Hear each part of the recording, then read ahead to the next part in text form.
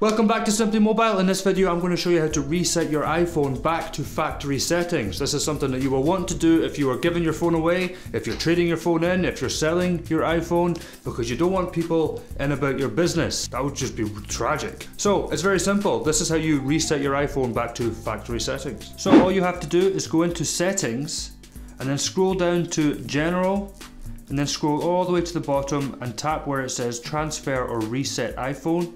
It will then give you two options, reset or erase all content and settings. You want to erase all content and settings, so tap that. The iPhone then gets really nervous and asks you if you're sure you want to erase this phone, and you just want to hit continue. It will then ask you for your passcode, so put your passcode in and then tap erase iPhone.